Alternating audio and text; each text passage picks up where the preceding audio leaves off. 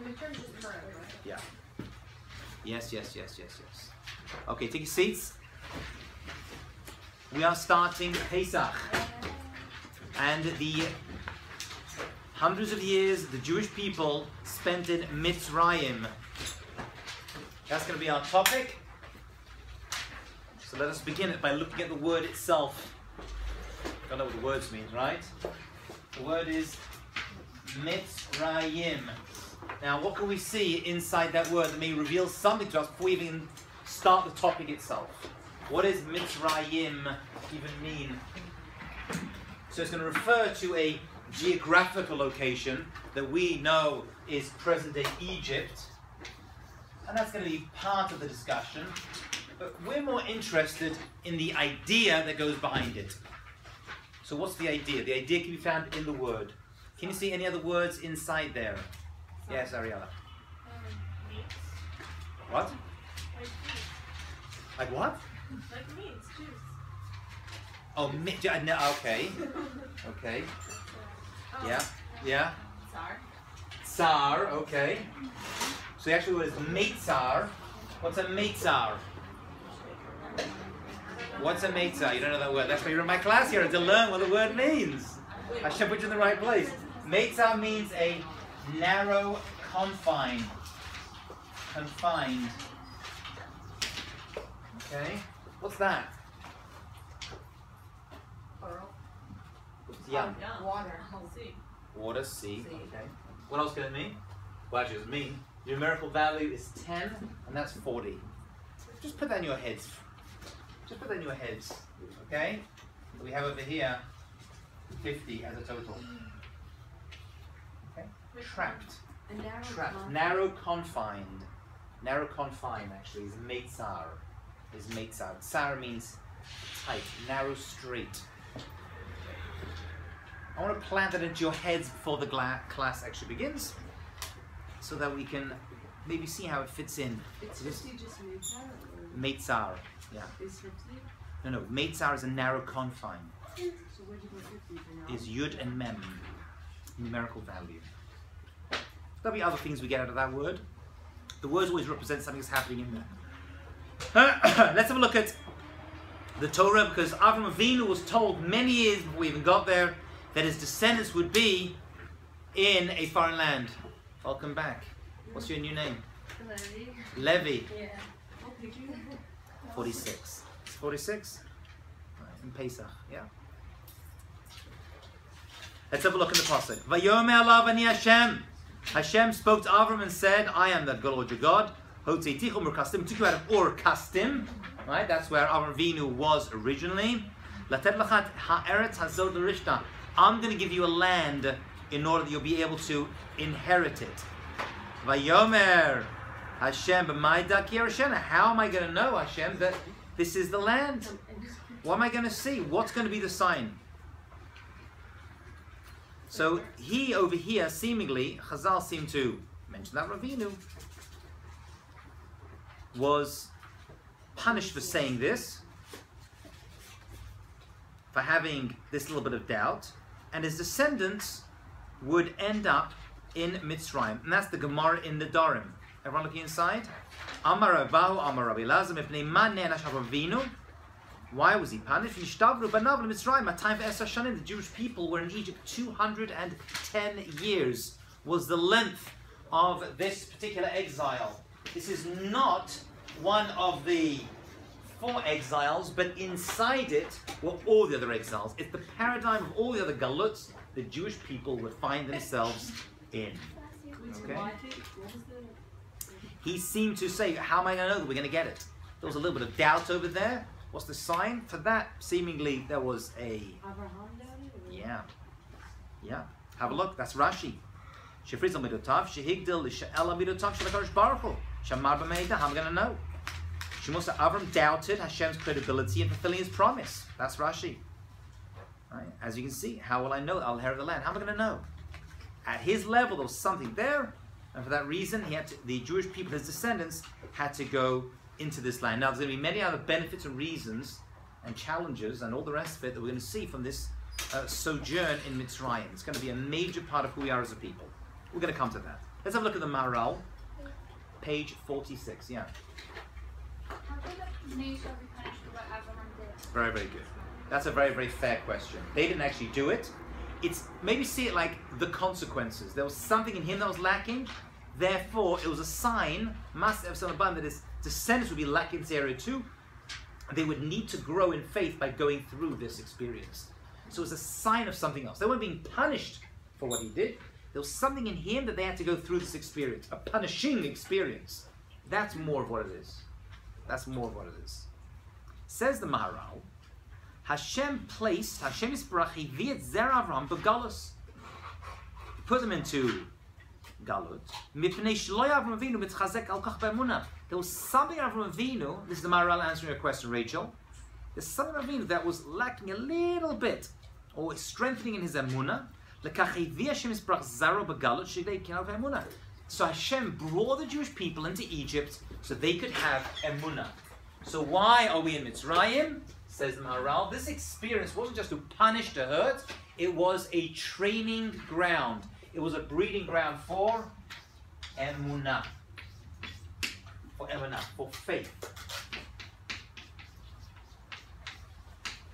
We had to go through this in order to build faith. So Avraham Avinu was lacking a small smidgen. That had to be fixed and ended up being through his descendants. V'yedu koch masav. Hashem actually was doing this to help us. There was some very great benefit that would come out of this experience. Many people would get lost along the way. Not everyone is going to make it out. Just like, I don't know, the Marine Corps. You may want to go in, but not everyone gets out, and not everyone left. Ideally, you want everyone to graduate. The Jewish people went into college for 210 years in a school of Emunah. That was Mitzrayim. That's what he's saying. And Hashem eventually helped us by removing us at the end because we could not get out. We were totally trapped in this place. That's the Meitzar. We were physically trapped. We're going to see we were also spiritually trapped as well. We're also going to see, God willing, that the Mitzrayim wasn't just a place and an event. It's an ongoing challenge. It's going to be a paradigm that we have to go through in order to get us out. Now, the Torah refers to Egypt in a very unusual way. Look at the bottom of the page. This is in Devarim, Perek Dalet, Pasuk Chav. Ve'etchem lakach Hashem, and you Hashem took out, v'yotzietchem mikor habarzel, from the kor habarzel.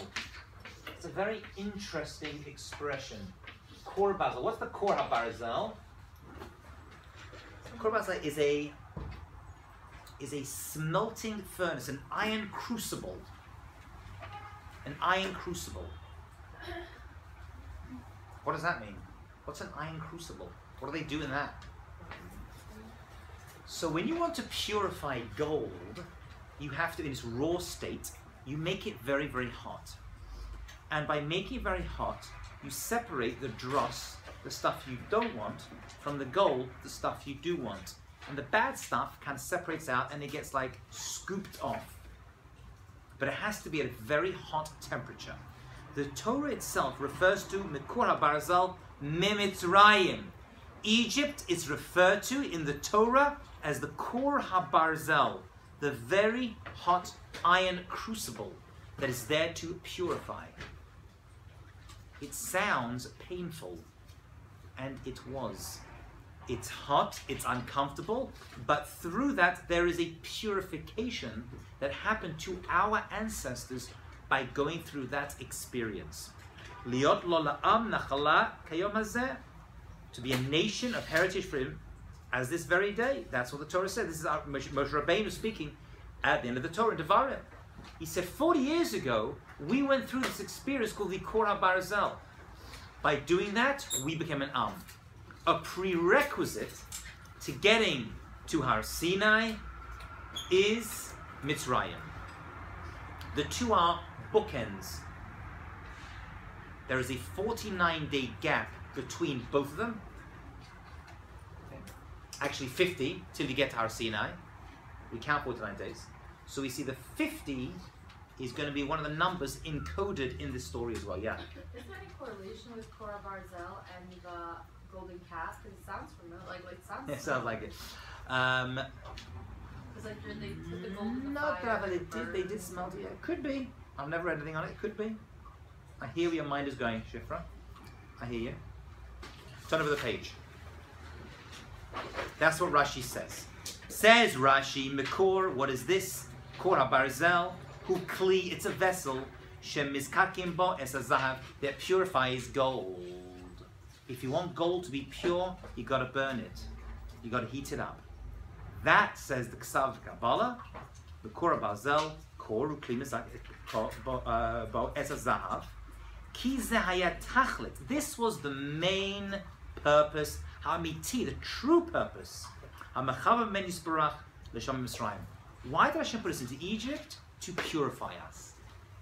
By being put in this challenging, painful, now it started off well, remember, right? Yosef went down, and we were on top over there, and Paro loved us, and then a Melech Hadash came, a new king, different opinions. Some say real Melech, a new king took over. Some say the old king with new decrees. And Rav Sanfel Hirsch actually says that the whole country was taken over by an outside king who came in and saw these Jews and were like, no, we're not having this. And started to subjugate us. Whichever methodology went through, and one of those three is true,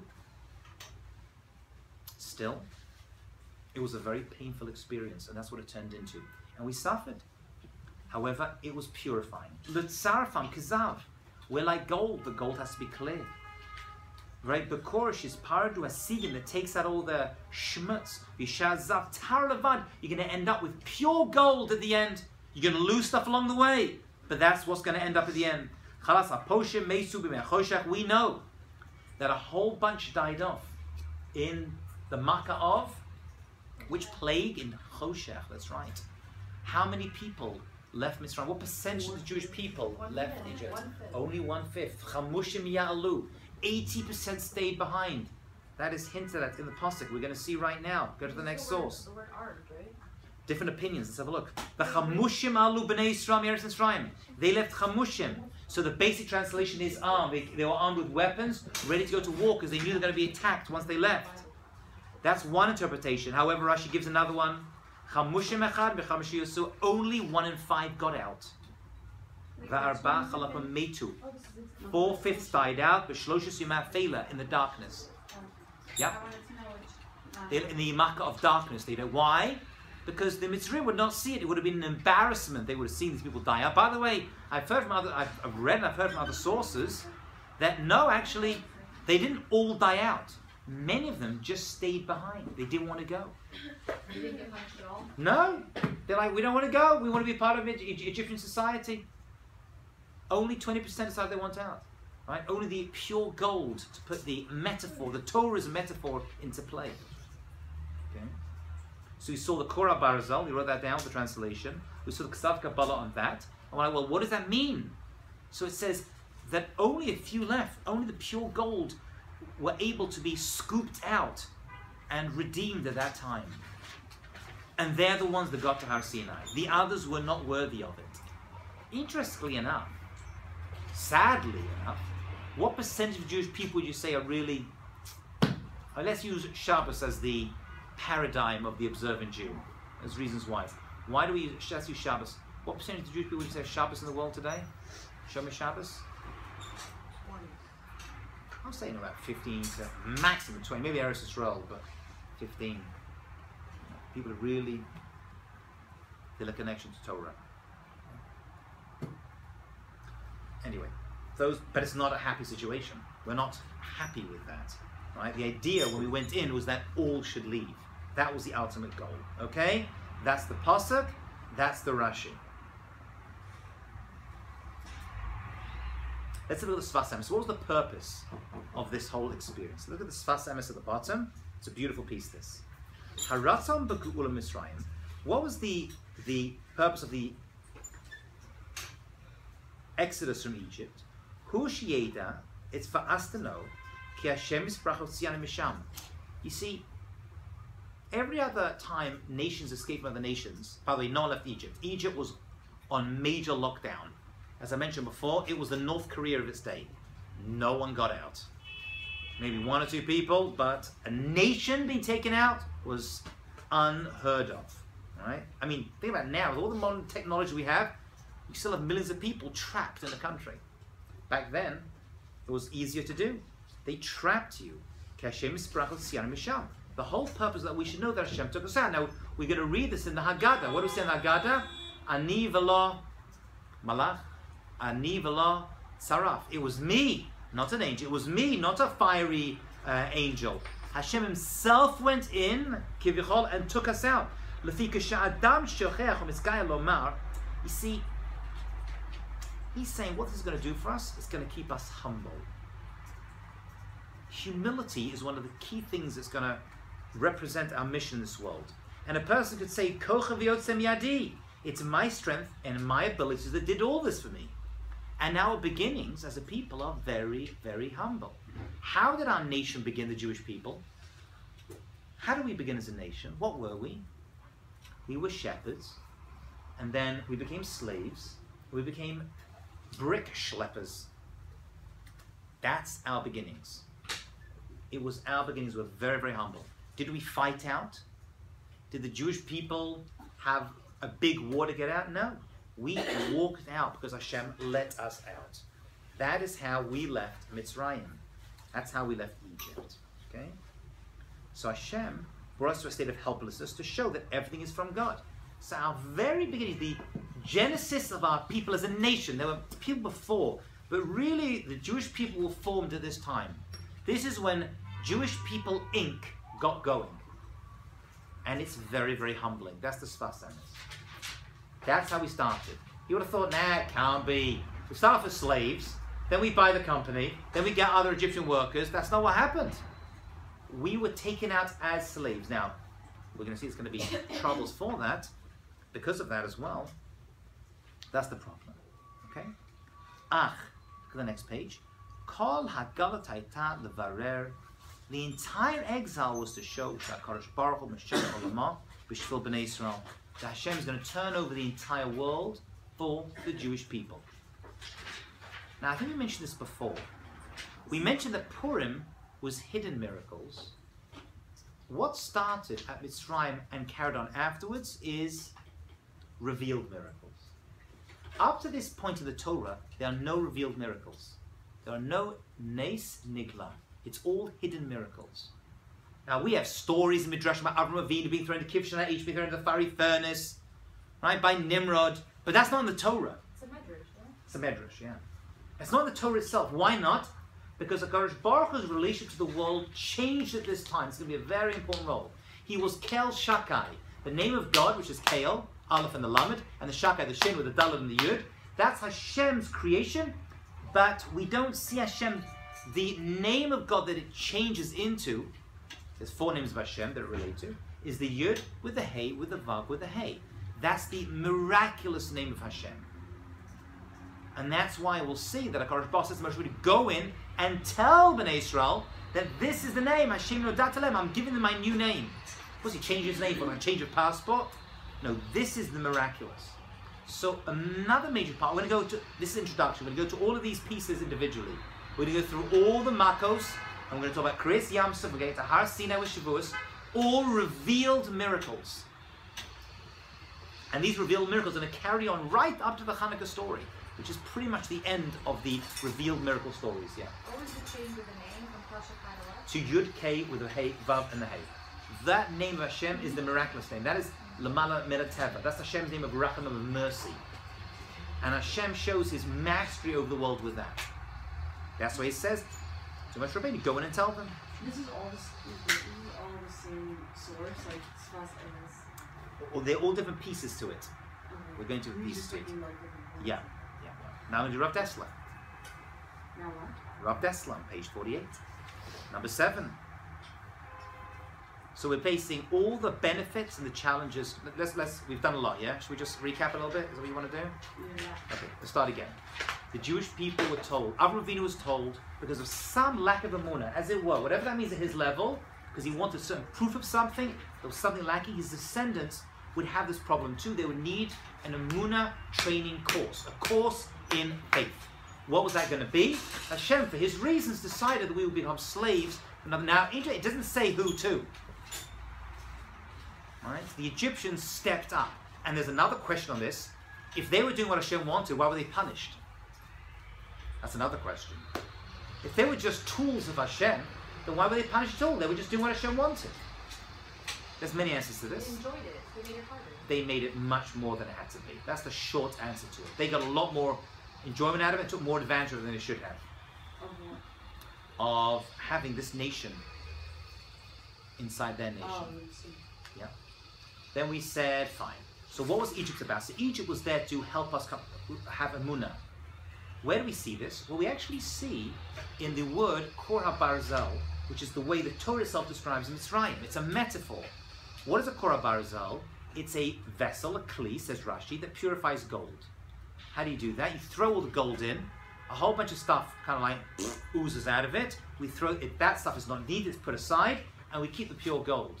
Where do we see that in Mitzrayim? Well, it happens to be only 20% of the Jewish people left Mitzrayim. The others stayed behind or died out in the Makkah of Choshech. So only a small group, 20% got to leave. Now, everyone was invited to leave, but they didn't want to. So they obviously didn't pick up the lesson in Mitzrayim. So Mitzrayim wasn't just torture. It wasn't a random country we were kept in, but Hashem himself put us in there. It says the Sfas Emes, Hashem himself took us out. That was the purpose of Mitzrayim. Hashem himself took us out. Not an angel. We didn't fight our way out. The key is that Hashem took us out. What else do we learn from this experience? Humility. Humility. Our beginnings were very, very humble. We're going to be very successful. We're going to become doctors and lawyers and parents and all the rest of it. That's not how we started. We are humbled by this information. Let's look at Rav Dessler, who's going to give another little aspect of it. Rav Dessler was a rabbi who lived in Europe, then moved to England, the north of England, Gateshead, and then to Eretz Yisrael. And he writes a lot. This is one of his themes that he talks about. And he tries to give a little perspective on this Mitzrayim experience. B'chol pam, every time, shayat sorach latet tzaddik, when you want to give a righteous person, efshar, the ability, lehit alot l'madreg elyonim, to go up to a higher level. Whenever you see in the Torah or in a country or a life, a person's personal life, that Hashem wants to lift up a person to a higher level, what does he do? Nizrak el svivat hashvein biyote grum laman. He throws them down into the worst environment. This is a general concept. We see this with Yosef.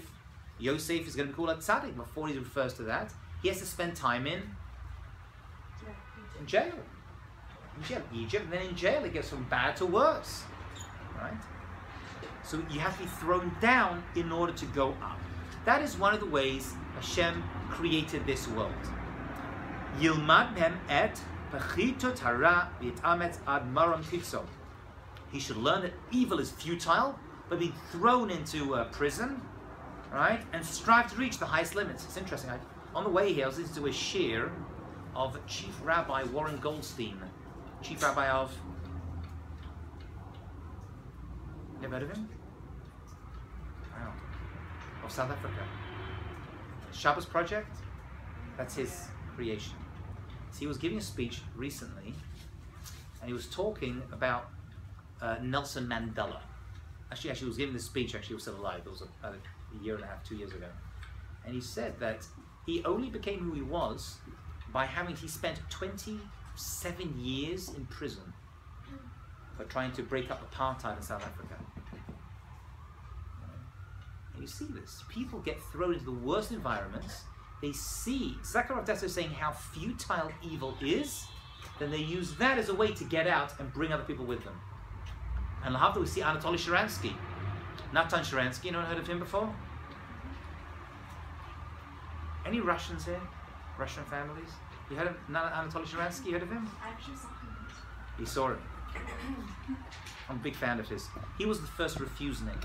He was the first one who was put into prison for teaching Hebrew in Russia. And they put him in solitary confinement and imprisoned him for the crime of teaching Judaism and Hebrew for many years. And eventually he was the first one to get out. Under Reagan, he got out. He wrote books, and now he's a very important person there, as Israel, as is his very special wife. Anyway, he writes in his books, of which I've read a couple of them, that by going into jail and solitary confinement for decades, actually formed him to who he was. He said, I went through that experience and I saw how futile evil can be, and because of that, he didn't leave a bitter, twisted person. He used that experience to improve himself and the world. And by the way, he was really the first one to kind of break through the Russian wall, if you will, and all of the Russian Jewry got out. What was his name? Natan Sharansky is his name. Anatoly Sharansky. He's got a great book called Fear No Evil. Talks about his experiences, his years in prison. An extraordinary individual. And a chess master. And a Shomer Shabbos. Gam Yisrael, similarly the Jewish people, when they needed to be prepared for Matan Torah. So we're connecting these events. See, everyone keeps Pesach out there. Everyone's involved in Pesach, but no one keeps Shavuos. Right? Everyone's sitting around the Pesach table, like eating the matzah, drinking the wine, and when's the chicken coming, honey? Right? But the whole reason we left Mitzrayim was to get to Matan Torah, to Shavuot. Actually, the whole reason we were in Mitzrayim in the first place was to get us there. It's the whole purpose. It was all hachana el kabbalat Torah. We would not have got the Torah had we not gone through Mitzrayim. That was a necessary prerequisite for that event. Are we clear on that?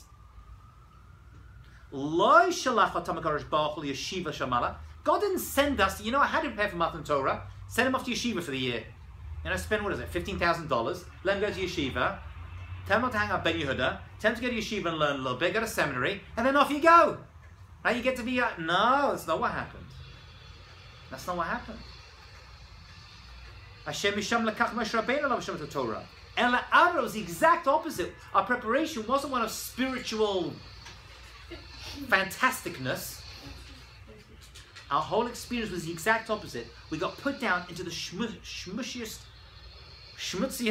place in the world. They say Mitzrayim was the most defiled, repugnant nation of its day, and the Jewish people were in the capital. Where's the capital? Or the center. It wasn't the capital. We were in the city of Goshen. In Goshen, which they say was the schmutziest of the schmutziest. We were put in the worst environment, spiritual environment that existed in the world of the day. That was our preparation for Kabbalat Torah. I'll see what he says. Ela adraba, l'tok shi'avu Mitzrayim liot avadim shel balei mem teshari tuma. So here's a concept which is mentioned, I think it's Kabbalah, but it's mentioned elsewhere. There are 49 levels of impurities that exist in this world. 49 levels, mem tes shari tuma. Corresponding to this, we're going to need this information to understand the Omer, which is the period between Pesach and Shavuot. Corresponding to this are 49 levels of being of great understanding. Moshe Rabbeinu reached the 49th level. 50th he never got to, because 50 is, no human could reach such a level in this world. So we went down to the lowest point that existed. It was very difficult. We weren't tzaddikim, it was tough. We were involved in stuff we shouldn't have been involved in. It was a very difficult time. Had we stayed one more year, or one more day, I should say actually, we would never have left. The remaining 20% would still be there. By the way, this 80% that did not leave, they are not Jewish. They may be related to us through blood, but I guess unless you reach Har Sinai, you don't become Jewish. Are we clear on that? So it's not like Jews stayed behind. They were not Jews.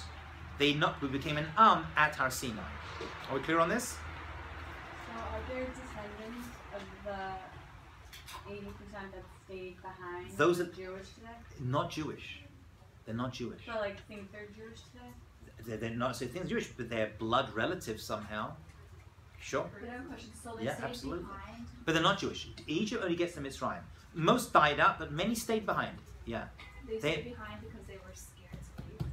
So were they scared to leave? They felt they were Egyptian, right? And it was scary. Right? They went into a place, Eret Lo Zarua, into the Midbar. The Jewish people are greatly praised by the prophets, still willing to leave Mitzrayim, which was the epicenter of the world. It was the main metropolis. The Jewish people have taken 2 journeys. One of them was Avraham Avinu leaving Ur Kasdim, going off to Eretz Yisrael. There wasn't much to speak of in those days. And the other was the Jewish people leaving Israel to go into a desert. This was a suicide mission. We had to put all their faith in God. Right? Where did they get this? By being in Mitzrayim, by seeing the Makos, right? By seeing all the miracle, the Korban Pesach, all this prepared them for it. But as far as they were concerned, it was done. It was it was a big, big gamble for them. Only some people had the emunah to do this. In Mitzrayim, they were on the 49th level of impurity. Yeah. They went right down. That's what he says. Right? The mem test, they went right down. But don't we also have like 49 levels of evil? And they said like, isn't there like a source that says that Paro was on the highest level of evil? Yes, he was right down there. And Moshe had to be on the equivalent. He was. Level. We're basically going to have 49 days to take us out of this to Har Sinai. That's why there's that amount of days. And Har Sinai is on the 50th. That's what's going to be. It's going to be a balance, counterbalance to get us out of there and into there. Yeah. Yeah. By the way, we mean it. When it says in the Haggadah, had we not left that day, we would never have left. It was literally, we would just got out. One more day and we would have completely assimilated and become Egyptian. But that obviously was never going to happen. Because Hashem took us out. That was always the plan. So it was never going to happen. You're saying that was always going to happen. I hear, Well, but the who was going to, I hear what you're saying. Hashem is always ahead of the game. However, who's going to be part of the plan is the question. Who was going to be the ones who decided, I'm in? That's always the question. Well, we learned that from the Megillah, right? What did Mordechai say to Esther? He says, the Jewish people are going to be saved. The question is, are you going to do it or someone else going to do it? And he says, don't think you're going to be saved if you stay behind.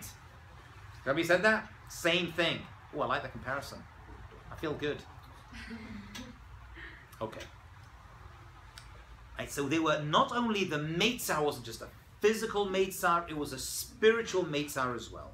And let him finish. The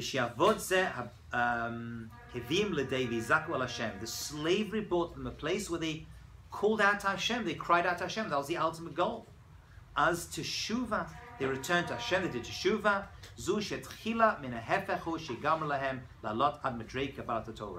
So they got so low, it was so bad, they were being tortured, they were slaves, right? The children were being killed, and they eventually cried out, and spiritually they were broken beings. They cried out to Hashem, and Hashem took them out. Whose merit did they leave? In whose merit did the Jewish people get out? That was the promise they would get out. Aaron was promised they would get out. Of the Nashim Tzidkaniot, the holy Jewish women. We'll see what they did to merit. It was their holy nature.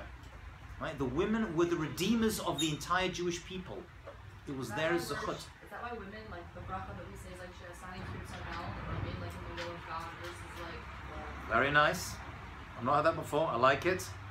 But it was their merit. That's why, by the way, all the mitzvot of Pesach, although there's Zman Grama, women have to keep as well. First of all, they were saved, so they have to keep all the mitzvot, because they were part of that original redemption. But because in the merit of the holy Jewish women, they all got out. Does anyone know what they did in order to merit that? What was the... Didn't they like dress up for their husbands? Right. They kept children coming. The husbands were like, we're not having kids over here, this is madness. And the women said, we've got to. Where do we see a young Jewish woman give that advice to her parents? Miriam. That's right. All the way back. What does she say? Her parents saw they were going to kill all the Jewish children, boys, and they're like, we're not bringing it, so they divorced. And Miriam says, no, you're worse than him. Parish wants to kill the boys. Right? You're stopping boys and girls coming out. And they remarried because of her advice, and from that came Moshe Rabbeinu. Moshe Rabbeinu was born after that advice.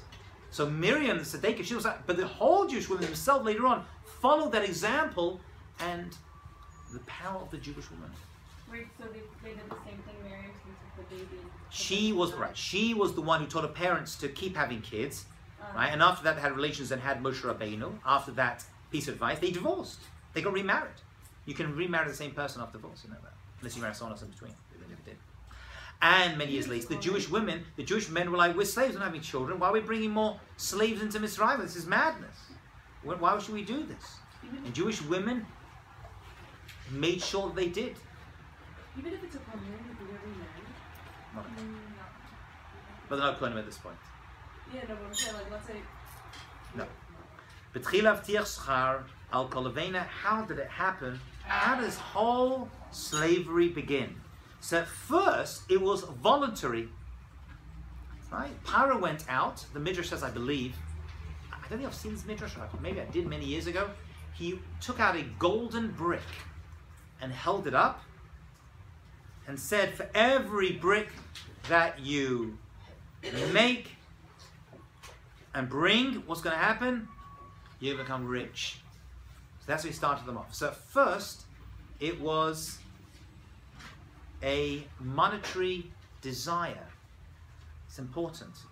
That made them want this. What happened later? There was no reward. They were slaves. They couldn't have any of it. And eventually they had to make their own bricks as well. You know what Chazal learned out from this?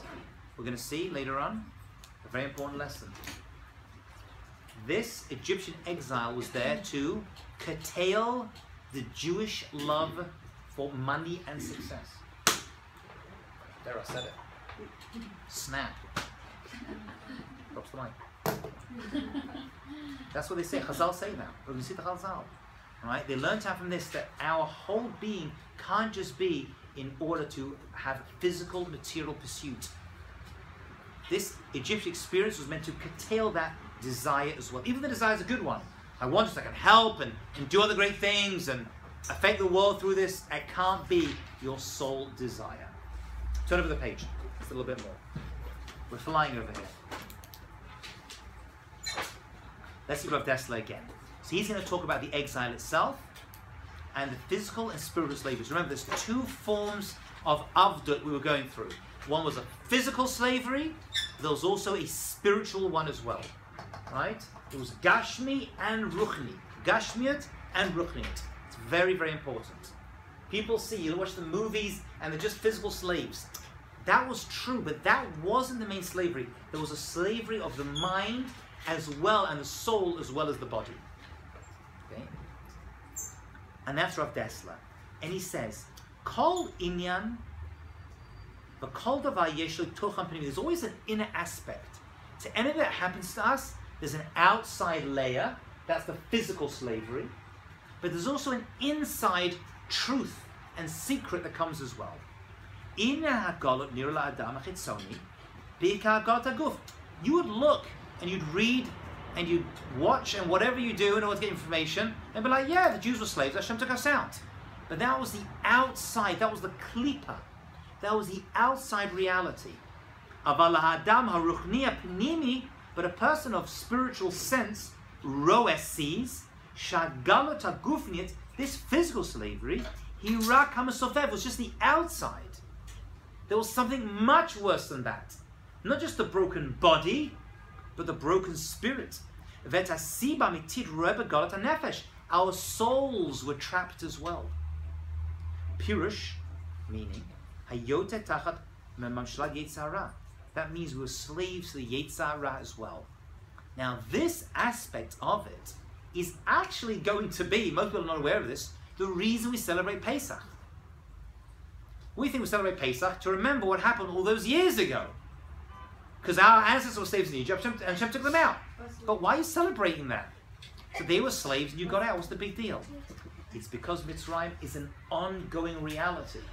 We are all still slaves. I'm not a slave. Okay, I'm married, but I'm not a slave. You know what I'm saying? So what's the big deal? And the answer is we're all slaves to our Yetzer Hara, Mitzrayim and Paro. And we're going to see how the word name Paro represents this. Actually, anyone know right now? It's difficult. What do you see? Every word has a secret inside it. What's Parua? is unbridled, unrolled, unraveled, completely open. What does Paro represent? The unbridled Yetzer Hara. Everything was okay. There were no limits. You could do whatever you wanted. The Yetzer Hara was totally out. But it was unbridled, unraveled. Yeah. Trying to do whatever they want. Absolutely. Yeah. Hello. That's what it was. It represented the Yetzer Hara. So we were trapped. We were Meitzar, and Paro represented that which was totally around. Whatever you wanted to do, it was all good.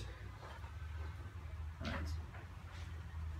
So there you go. Ah, it's inside. I remember this from last time. Let's have a look at that. So Mitzrayim represents physical slavery, but also spiritual slavery as well, the Yetzer Hara. So when we see later on you go free from Mitzrayim, you're also going free from that as well. That's the chirut, the freedom. That's another very important word, chirut. We'll talk about it later on. That's going to come up later. The Jewish people went free, right? Chirut. We're going to see that word later on when we discuss the 10 Commandments on Shavuot. Write that word down, you're going to need it. So we see Mitzrayim, we see Paro. You know, Paro mentioned Moshe. What's Moshe? Was that Moshe's real? What's Moshe's real name? He had a whole bunch of them. I don't know the real name he was mentioned by, he was known by. What his parents? His parents didn't call him Moshe. They called him something. Who called him Moshe? Paro? Who called him? Batia, Paro's daughter. When she was by the river, she called him that. Mishituhu, she took him out. He was going to be the future redeemer. The name Moshe means to take out. Your name represents your essence. What was his real name, by the way? It's a machloket, Tov or Tovia. Tovia was actually his real name. So his essence wasn't to take out. His essence, she took him out, that became his essence. That became his mission. And that's his name. We know him as Moshe Rabbeinu. That was a name that not his parents gave him, that she gave him. Where does Tovia come from? His parents gave him the name. So when it says Tov or Tovia, he was good. They saw it was good. The Torah itself hints it when it says he was Tov, he was good. Or Tovia became good through himself or through HaKadosh Baruch Hu. But that's not how we know him. It's interesting, right? He gets known by the Egyptian princess's title. So what gave her the right to give him the name? She was converting by the river. She was a very holy woman. That's why she was at the Nile, ready to immerse, as I'll say. She was a very great woman. It's my daughter's second name. Yeah. Rachel Batia, actually. And she dragged my son everywhere. And his name's Moshe. Okay. Works out nicely. So that's right. We didn't mention, I just mentioned as a side because just show you how the names represent the mission. So that's Paro. So he's saying, Malchus Mitzrayim, that wasn't his name, it's a title. Paro was a title, right? Pirush Rashi. Parua, Mugula. Mugula is revealed. That's the word Parua, right? Part of when you do a circumcision, there's two parts. There's the actual Brit and there's the Priya. You unroll the skin a little bit. That's Priya. It's unrolled, unraveled. Hare, Shebchina and Hagat Tuma, Shemisrayim. What was the main impurity that was there in Mitzrayim? He Petichat HaGvul, it opened up all boundaries. Liyetzer, for the Yetzer Hara, Sheyachol Lekanes, Litpashet, Kavratzona, making all forms of inroads towards the Yetzer Hara. That's what he represented. That's what he represented.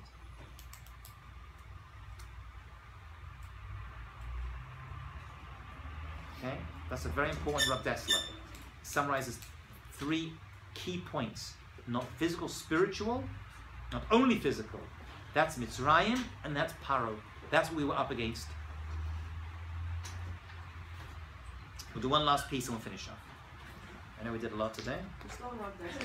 No, we're going to jump to, let's do the Maral on the next page, on page 50. How we go through, this is just introduction, we shall go through all these elements later. Well, next class we're going to talk about the miracles anyway, and why that's so key. So the Haggadah says, remember the Haggadah is going to be the text that we tell over, the Haggadah Lahagid.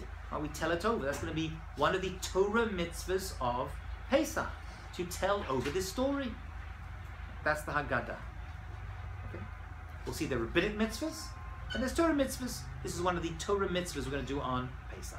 So it says the Haggadah, B'chol dor v'dor, in each and every generation, Chayav Adam, a person is obligated, lirot et atzmo, to see himself, ki'ilu hu yatsa Mitzrayim, as though he left Egypt. Pirish, what does that mean? Shekol Adam, every person, Chayav is obligated, shi'areh atzmo ki'ilu yatsa Mitzrayim, that you actually were in Egypt. And that's why it says, V'galat levincha. This is going to involve telling children. Now we're going to see why children are so important. Let me throw in just another bean into the cholent, if you will. And that is that the focus of Pesach is going to be the children. That's not the focus of Sukkot. It's not the focus of Rosh Hashanah. It's not the focus of Yom Kippur. If you want to teach your kids, it's not the focus of any other Jewish holiday. If you want to get the kids involved, that's a great thing. But Pesach is all about kids.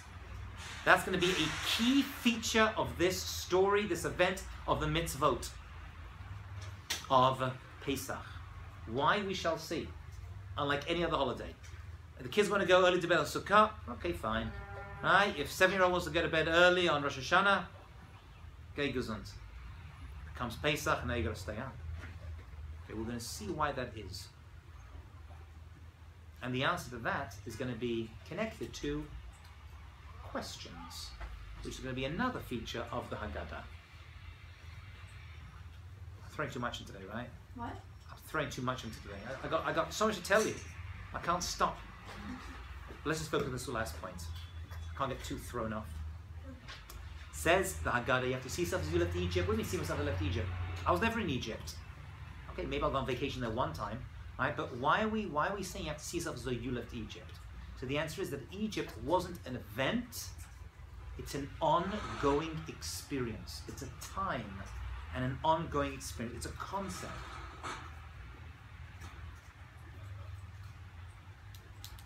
That's why it's mentioned in the Pasuk in the first person. Hashem took me out. We actually say, it says lanu, right? It says lik ba'avor zeh asali, Hashem did for me.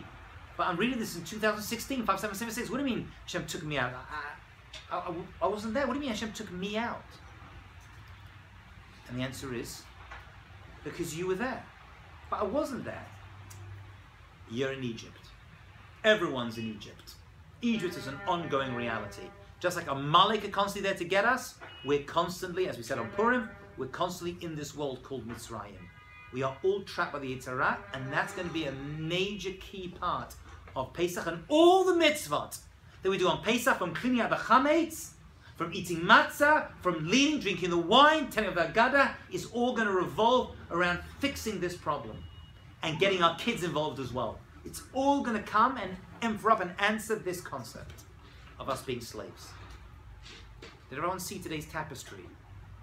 Can you see there's an arc we covered today. It started with Avinu, took us into Mitzrayim, and is going to take us to Har Sinai. It's all one collective whole. It's not separate random events that happen to us. It's all connected.